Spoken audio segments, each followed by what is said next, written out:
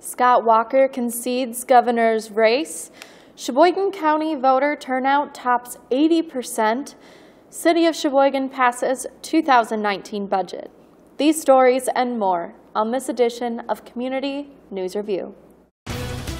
This is Community News Review, a service of WSCS TV, news content provided by WHBL.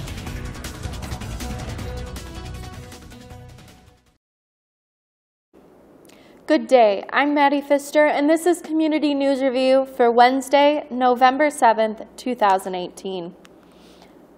Wisconsin's Republican Governor Scott Walker narrowly lost his bid for a third term Tuesday to Democratic State Superintendent of Public Instruction, Tony Evers. It was the closest governor's race in the state in decades, so close that Walker's Lieutenant Governor Rebecca Kleefisch said before the race was called that they would likely call for a recount. Under provisions of a law Walker signed last year, candidates who lose by 1% or less can demand a recount. Evers' margin on Tuesday was 1.2%. Governor Scott Walker officially conceded the race and released a statement Wednesday afternoon on his website congratulating Evers and thanking his supporters. Republican Representative Glenn Grothman is being awarded a third term in Congress after he was declared the winner of the 6th Congressional District. Since the 1960s, that district has been in the hands of the GOP. Grothman's opponent, Dan Cole, released a statement congratulating him on the victory on Tuesday night, and Grothman's garnered 55% of the vote. Cole received 45%. Incumbent Republican State Senator Devin LeMahieu came out on top in the race against Kyle Welton Tuesday night, picking up 44,677 votes. Kyle Welton had 31,683 votes. That amounted to a 59 to 41% difference. Republican Terry Katzman of Oostburg will continue representing the 26th Assembly District, defeating his challenger, Rebecca Clark, 58 to 42%. Republican Tyler Vorpagel will continue representing the 27th Assembly District, picking up 60% of the votes. And Corey Riesler has been elected Sheriff of Sheboygan County, and he was appointed to the post by Governor Walker late last year when Todd Priebe announced his retirement. Riesler picked up 33,642 votes. His opponent, Philip Schaefer, received 18,360 votes. 83% of registered voters in Sheboygan County turned out to cast their ballots yesterday.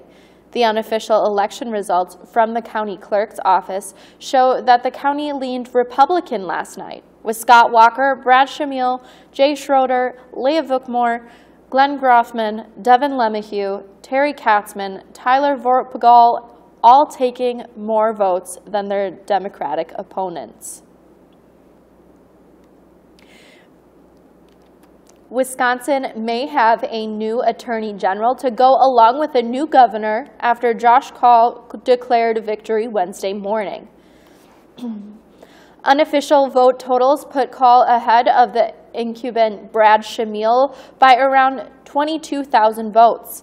In his victory speech, Kaul said that he'll be pulling Wisconsin from the fight against the Affordable Care Act and to work as a watchdog for his constituents.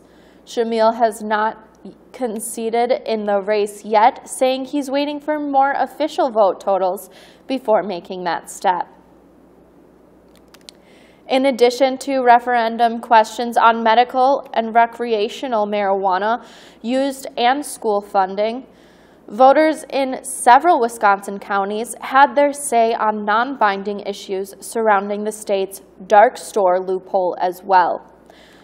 Both Portage County and the city of Merrill passed the straw poll question with overwhelming support. The same goes for voters in Brown, Green Lake, Manitowoc, Winnebago, and Outagamie counties as well. Lawmakers have been trying to close the loophole for several years, but have run into roadblocks set up by big box stores who argue that their property should be taxed as if it is a dark or vacant. Municipalities say that the stores should be taxed at a higher rate because they require more services than a store that is closed. They also argue that the lower tax rate for the stores means residents end up paying a higher rate for their taxes to make up the difference. All told, some 17 counties and 6 cities and villages support their version of the non-binding referendum. The information will now be passed on to state lawmakers in hopes that the tax loophole will be closed in the coming session.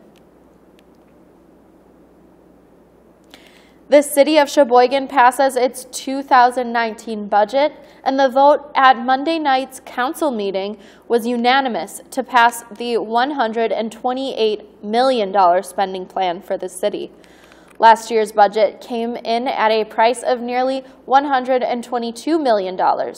So the new budget will be up by $6.4 million. As for the tax levy, it is going to be increasing by 1.9%. So the owner of a home with an assessed value of $150,000 would pay $1,489, and that is up 19 cents from the last budget. And that does it for this edition of Community News Review. Join me again next week for another recap of our local news.